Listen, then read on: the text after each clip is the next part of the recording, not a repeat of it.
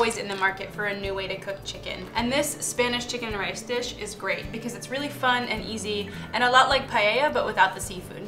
It's also a lot less expensive and you don't have to have a special pan to make it. I like this dish because it's perfect for weeknights, simple, but it's also special enough when you're having people over. Plus, the leftovers are delicious.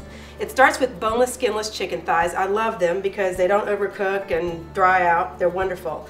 We're going to drizzle in a little bit of olive oil, and to that we're going to add up some garlic powder, oregano, and paprika. A sprinkling of salt, a few grinds of pepper. We're going to give it a quick toss. Now we're ready to head to the stove. So as you can see now, we've browned our chicken thighs. Don't they look gorgeous? I know, I'd eat those straight out of the pan right now. Right. So we're going to take those off. And now we're going to add just a titch more oil if you need it, and I think we do here. I'm going to add a little bit more oil. You just want enough to coat the bottom of the pan? Yep, just enough so that my sausages will brown. Okay. Yep. So now we're going to add some chorizo sausage.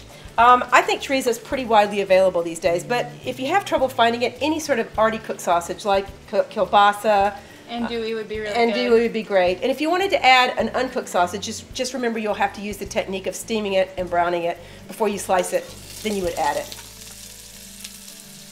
Okay, so we're going to let that cook and brown. And once that browns, we're ready to add our onions and a little bit of red pepper. We're going to let that saute now until it gets soft. So while we're letting that saute, I'll talk through the other ingredients. We have chicken broth and tomatoes. You notice I have it in a measuring cup. The reason I've done that is because I've microwaved it so that it's already steamy hot.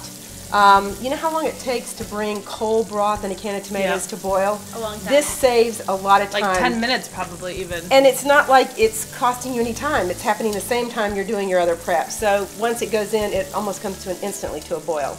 The other thing I want to mention is that we're using a medium grain rice. I like this kind of rice, and this is traditionally what you use because it kind of gives you that pleasant sort of starchy kind of gummy texture. Yep. Sounds negative, but I like that texture. It all kind As opposed to that dry. Yes, well, it hangs together. Dry and fluffy. Yeah, Yeah. it hangs together. Exactly. Yep. And the other thing we're adding is turmeric. I like using turmeric in place of saffron because saffron is quite expensive. So expensive. And it gives it the color and a nice subtle flavor. So our onions and peppers are pretty fully sauteed now, and at this point we're ready to add the rice.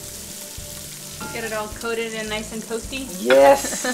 And we're going to add this beautiful golden color. It's going to really make it look pretty and colorful. And we are now ready to add the tomatoes and the chicken broth.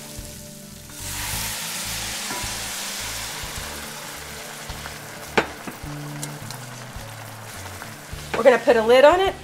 Going to go set the table. Maybe we'll pour ourselves a glass of wine.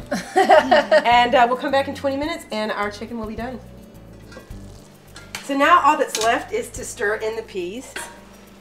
I like using peas because it's sort of like adding a vegetable and it's adding beautiful color as well. I'm ready for dinner. All right. Thanks for watching. We'll see you next week. In the meantime, for more recipes and videos, Head over to 3minutecooks.com.